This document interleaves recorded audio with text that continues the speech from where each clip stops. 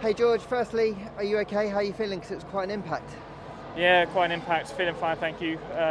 Disappointed, upset, frustrated for everyone really. We would have scored points today. The car was fast, and obviously, going for an overtake on a Mercedes, I don't think Williams has done that for a long time. So pleased, but ultimately, yeah, frustrated. So you were furious by the sounds of it and by the looks of it. You've seen some replays yet. Would you still feel the same? It's between all of the drivers, we've had this gentleman's agreement that when there's a faster car approaching with the DRS, you don't jolt the steering wheel at the very last moment. I pulled out.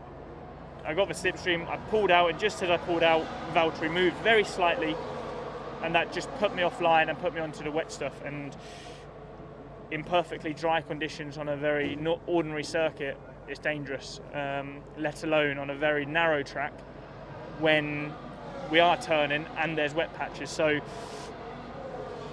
an unfortunate incident, but equally it's been inevitable. An incident like that would occur when drivers make small moves like this, and it's the smallest of moves, but when you're going at 220 miles an hour and you're going 30 miles an hour quicker than the car ahead, it's massive.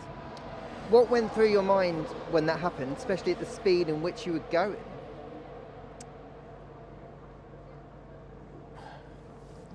Well, obviously I was very off and frustrated with him at the time. I'm fighting for P9. A P9 for him is absolutely nothing, almost meaningless.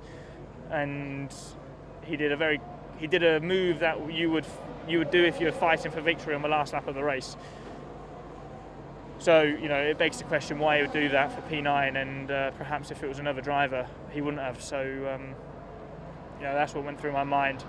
Like I said, he's not fully to blame. I don't think I'm fully to blame, but it could have been avoided, and I think this is a good example for the stewards that any very minor movements like this will create crashes, and here we are. Are you going to have a chat to him, because his view is that it was more your fault than his fault? Yeah, I mean, obviously, I'm sure that when he's within the car, he's going in a straight line and done a little move to the right, and next thing, I'm in the side of him. I'm sure from his perspective, he feels like it's my fault. I've got no doubt about that. But equally, he knows the closing speeds of these cars when you're behind slipstream and DRS, and he knows that is not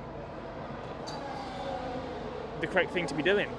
And like I said, if you're fighting for the victory in the last lap of the race, maybe, but not in conditions like this, and not mid-race when he's in P9.